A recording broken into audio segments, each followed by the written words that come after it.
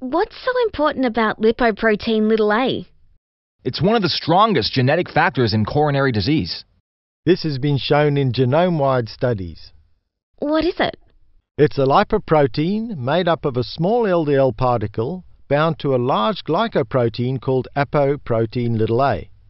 This binds to the ApoB protein in LDL. Apoprotein a is structurally homologous with plasminogen, so it may provide the link between trapped lipoproteins and thrombosis. Perhaps thrombus persists if LPA interferes with the action of plasminogen. Tell me more. The ApoA protein is made up of repeating units. These are shaped like a Danish pastry known as kringles. The gene for ApoA codes for the number of repeating kringles. Some people have very large ApoA molecules. Does that mean they have a high level in blood? No, it's the reverse. Large proteins are often broken down before they leave the cell, while small molecules are secreted readily.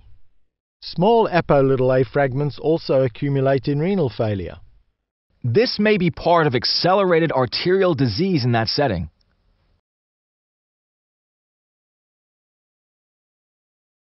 What's the protein for? No one really knows. Where is it broken down? No one knows that for sure either. Is it the level of the protein that matters? Probably, because the genotype and protein level go together, and both are strongly associated with coronary risk. So how do you lower it? It's very difficult. Only about 20% of LDL particles are bound to ApoA. So unless you lower the number of ApoB-containing particles very low, the ApoA protein simply associates with another LDL particle. That means statins don't really have any effect. What about niacin? In some patients the level falls, but you might have to induce mild hepatotoxicity to see this. Is that it? Well, the newer cholesterol ester transfer protein inhibitors may lower the level. Mechanism is still uncertain. Can you do anything to oppose its effect? The late Linus Pauling believed that very high doses of vitamin C would do this, somehow interfering with its engagement with the arterial wall.